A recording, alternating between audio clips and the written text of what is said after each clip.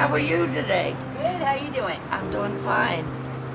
So how you been? I've been doing okay. Just trying to stay cool. 71 is 12, 13, 14, 15, and 20. There we are, honey. You try and have a good day. Okay, you too. Thank you. Thanks, baby. Sammy, take one. Tell me about Ohio. What's good about Ohio? Ohio? We have changes in seasons most of the time. We have a lot of sports teams in Ohio. The younger generation seem to care more about soccer. I pay attention a little bit because they were trying to keep the crew here, and now they're staying. So now we're getting another team. They need a rival. And if Cincinnati's the rival, that's great. Hell is real. Well, that could be true. There was a bit of everything in this match. It had early goals, it had late drama. You had controversy. It had blood.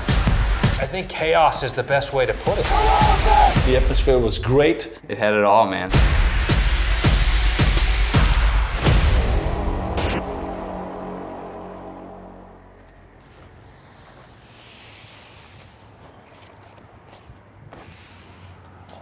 Just gotta pick it up and put it on your shoulder. Today, it's the day of the first Hell is Real match in MLS between the Columbus Crew and FC Cincinnati. We have an opportunity to prove that Ohio is black and gold. And I think we're ready to make that statement. I think we're gonna make it, and we're gonna make it loudly. The name Hell is Real comes from a sign that is familiar to anyone who's ever traveled between Columbus and Cincinnati. Big letters, Hell is Real. The fans picked up on it right away. When these two teams come together, is going to be fire and brimstone. And obviously in a passionate in-state rivalry, maybe the loser feels like they've gone to hell. So it picked up steam. When they played in the Open Cup in 17, that's when the tensions really started to get heated. Some may call it an MLS audition. Could be the start of something special, guys. The U.S. Open Cup match against Columbus was massive. It was intense. In the round where the USL teams play MLS teams, we draw the Columbus Crew at home. As soon as we saw the draw, we knew it was going to be an exciting game. On the field, it was definitely chippy. Little scuffles, pressure on the ball. They were up for it. Nippert Stadium absolutely buzzing. It is truly David versus Goliath. We thought we're going to walk in there and we will show these minor league soccer players what time it is. When GB got his head on it, it was absolute pandemonium. GB again, and GB has done it! And FC Cincinnati has the lead! He scored that goal that won it for him, and they just played with 11 goalkeepers the rest of the game. Eventually we came out victorious. FC Cincinnati wins the first ever Ohio Derby! We belong, and we just showed you we belong. We achieved a historic, storied victory that night. It really put us on the map. And Crew SC faces a long 100-mile drive back to Columbus tonight. That was a rough summer. A couple months later, we found out that our team might be moving to Austin, Texas.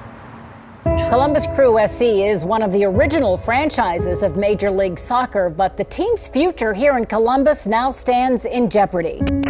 What the hell? Obviously, the first emotion that you feel is just total and complete disconnection from reality. This is our thing. This is our community. This is who we are. You can't do that. Like, you just can't do that. It's unfathomable to move a team because of the roots that they tend to plant. Columbus is a city of firsts when it comes to soccer, so if there was going to be a community that saved their team, why not us? Hi guys, I'm Jenny Britton-Bauer, and I cannot imagine this city without the Crew. It's a place that I call home, and it's an integral part of my life. This is not over. We're all part of this family. Everywhere you go, you see Columbus Crew stickers on cars. We worked together every single day, only one thought in mind: save this community, save this team, save the Crew. Hearing that the Columbus Crew might leave sucked. We wanted that rivalry. We wanted them to stay so that we could beat them. MLS is committed to keeping the Crew in Columbus! On October 12th, 2018, it it was announced that they were going to keep the Crew in Columbus. You guys saved the Crew. It was the happiest day of my life. That doesn't happen. Where does that happen? I don't know where else you see that in sports. It's the happiest of endings. It's just a truly remarkable story. This club's here to stay.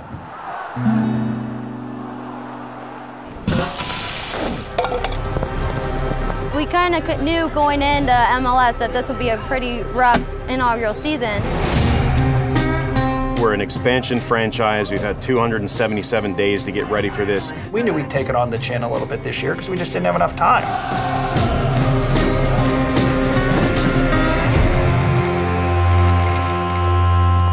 This season has been one of transition for the club.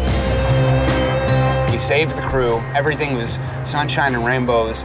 And then on the field, it's kind of been a year of what will go wrong next. Ohio soccer tribalism at its highest. Now we're in a race to the bottom, and honestly, it gives more spice to this rivalry because if we can hand them the wooden spoon instead of us having to take it, that's just a cherry on top. Our fans want to see us beat FC Cincinnati at the very least. If we win this season, it's a success. As long as we beat the Crew, it's a good year. The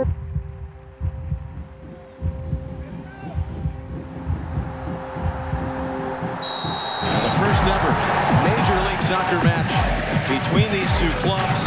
The match was one of the most intense games I've ever called for FC Cincinnati. It was non-stop action.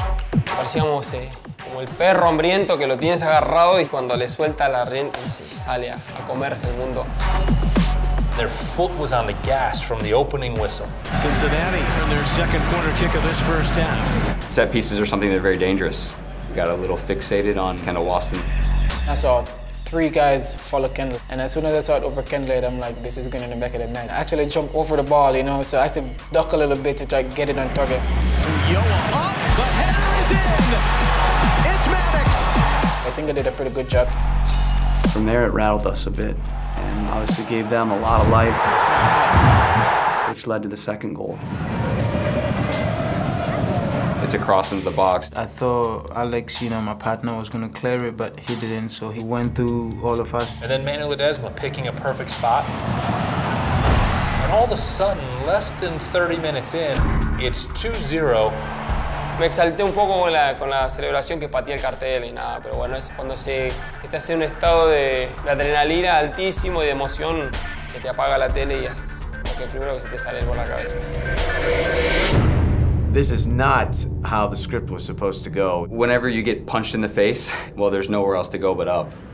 After the 2-0, we had nothing to lose, so we started to play more freedom. This was the key for the comeback. At the end of the first half, Crew get a little bit of momentum. Made the contact. Penalty. It was only a small push. The referee, he could give it, and he did. I knew for sure there was contact because I wouldn't have failed. For me, there's no pressure with PKs. Zardes puts Columbus on the board. The penalty really buoyed our spirits a lot right before halftime. We can make this happen. Santos sets off the second half. Second half begins right after the hour mark. You get a quick foul on Lamar. Harrison has the wherewithal to take it short and take it quick. And then I look up and I see Pedro in some space, so I just find him. I received the ball in the pocket, and when I turned, I just looked in the goal and I felt confident. I saw the ball, left his foot. I was like, whoa. He got a hold of that one. I scored a beautiful goal. The final 15 minutes of the match was completely chaotic. It was anarchy for both sides. This thing's still not over. Matar's Arnoldo! And it's a crossbar! It just happened so quickly. Next thing you know, I see the ball over the goal, and I'm like, how did that happen? We had 4 or 5 of the best chances that we've had all year. He's gonna get it back! Oh, it's gonna hit the frame again! D-Town keeps it on again! Disappointing that we didn't score one of those because we could have completed the comeback. And full time! I'm still a little bit in shock that we didn't win the game. We should have won. should win. Columbus and Cincinnati thrill and delight to a final of 2-2 at Monterrey.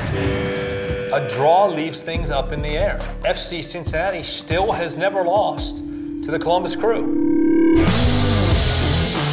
The game at Nippert will be difficult. Our #1 priority is to beat the Crew. It's going to take everything. There will be more fans, there will be more energy, and there'll probably be more hostility. Yo creo que eso va a ser una olla a presión.